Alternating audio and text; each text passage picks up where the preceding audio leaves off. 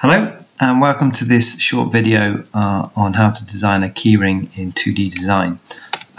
Just a few key points before we begin. Be aware that the software is called 2D design, so search for that. Save regularly in this software because it's very difficult to correct any mistakes you make. Ensure that the grid spacing is 5 mm apart. I'll show you what that means in a minute. Keep grid lock on as much as possible, because that will help you work accurately. Set red lines for what you want to cut out and black lines for what you want to engrave, which means cut lightly. Okay. Alright, I'm going to show you how to do a simple rectangular keyring. The first thing I want you to do is make sure you double click on this grid up here, double click on there, and then set the grid spacing to 5 mm apart. If you watch the dots on the screen, you'll see they're now closer together, and we have to work on these dots because that allows us to work accurately. Next thing, you're going to have grid lock on. Try and keep grid lock on as much as possible. Okay, so if I start with a rectangle, my shape options are here. I'm going to click and hold. I've got all these options. I'm just going to start with a rectangle. Okay, now you notice it's jumping to the dots. That's what I want. Down here, the rel numbers. See, the numbers will come up where it says rel. That's the size of what I'm drawing. And a typical keyring is going to be something like 50 mm long. So if I get the rectangle, if you look at the bottom down here, you'll see. If I go, say for example, 50 by 40 mm and then click, there's a basic rectangle shape. And I need a hole in the corner where I'm going to have the keyring loop through. So if I click on circle, go for the second option here, draw a circle with the given radius. And now I'm going to set this, I think probably 2 mm is appropriate. And I can set the circle up here. Okay, press escape on the keyboard. Now, I don't want it just a rectangle. I zoom in here, press the zoom all button, and it zooms me in. I don't want it just a boring rectangle, I want to round the corners a bit. So what I can do is I go back to my circles option, and if I click and hold and then go to this option, draw a circle with a given radius, tangential to 2 lines. Okay, and I'm going to increase the radius here to 5 mm, and then click OK.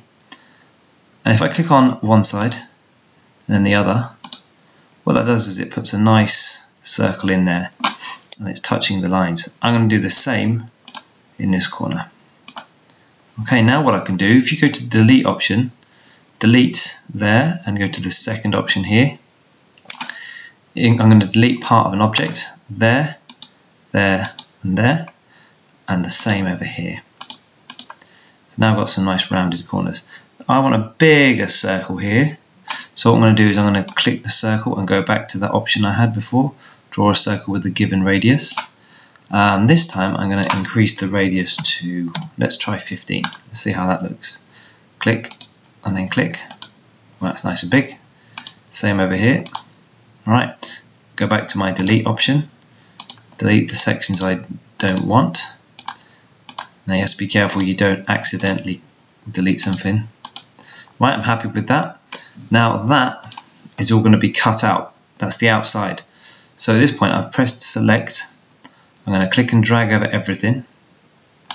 Now because that's all going to be cut, I need to set the line color as red. So here it says line. I'm going to click color. Change that to red. Okay. If I press escape and click off. There we go. It's red now. Now if you want to personalize it with, say, a name, for example, I could click on the text here. And then I could put a name in. Let's just put a name, for example, Tom.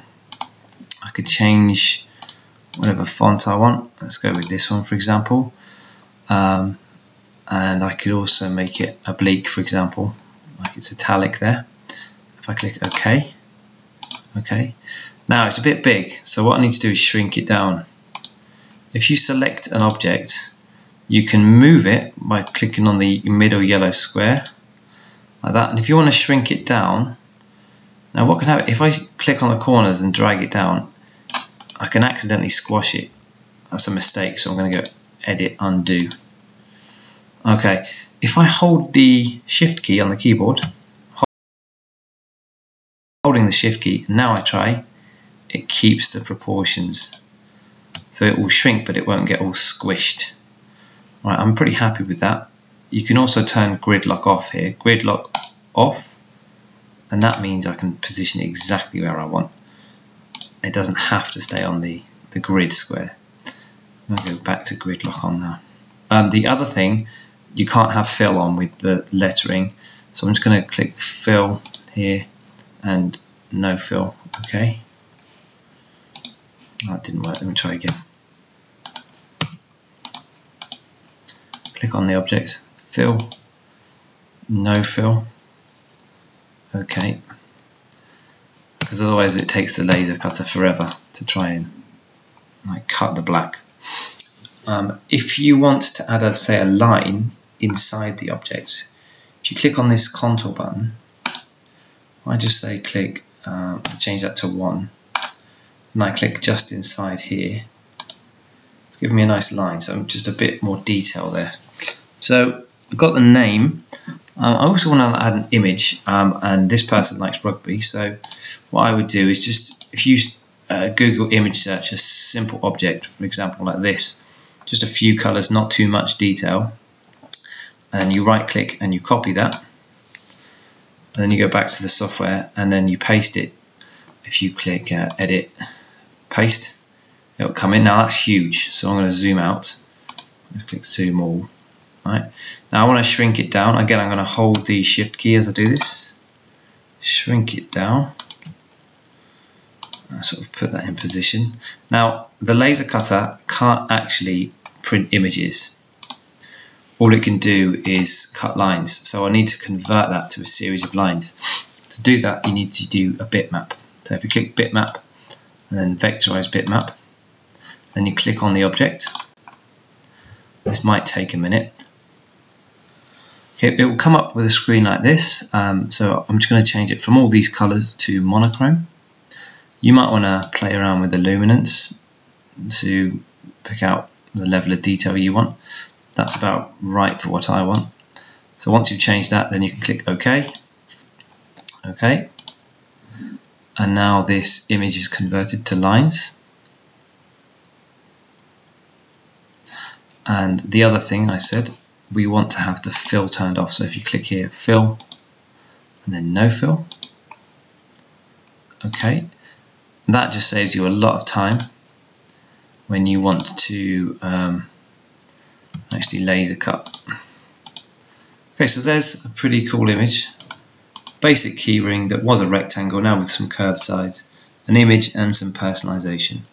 So I'm going to save it now. I'm going to file, save as. You guys do the same. Okay, good luck.